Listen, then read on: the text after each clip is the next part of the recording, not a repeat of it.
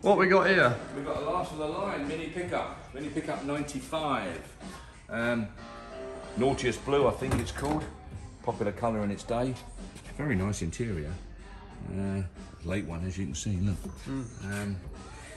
Remote gear change, which is a lot better than the earlier one. Big improvement, I think, really, in most people's eyes anyway, especially with those people that can't change gear. So that's an improvement. Solid old motor, big plus, tilt, big plus. Tilt and hoops are always a big plus. And from what I can see, it looks totally original tilt. That is factory as far as I can see. Anyway, it's there. And yeah, solid looking little motor. You know, it's done some work in its day. You can see it's not been stood around in a shed. It's done a little bit of work, but it's not too badly knocked about. I mean, the wheel arches are good.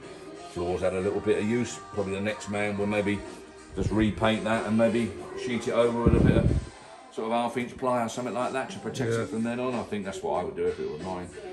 Or at least carpet it out, tidy it out, you know. But generally speaking, overall, it's quite presentable.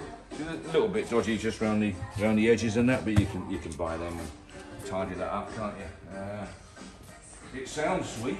Sounds a very fit little engine to me. I think I drove it up to the village and back, top of the village and back, not far. I'm pretty sure I did, and there's nothing sticks out that there's no particular faults as far as I can see. So I think mechanically it seems very good. Body is just really very presentable. Not immaculate, not mint, but very presentable. Quite a usable bit of kit. And you've got to make allowances for the fact that it is a commercial.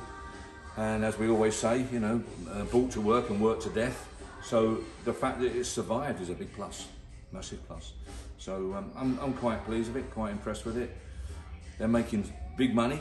I nearly said silly money then, because to be perfectly truthful, it is silly money, but that's what they're making.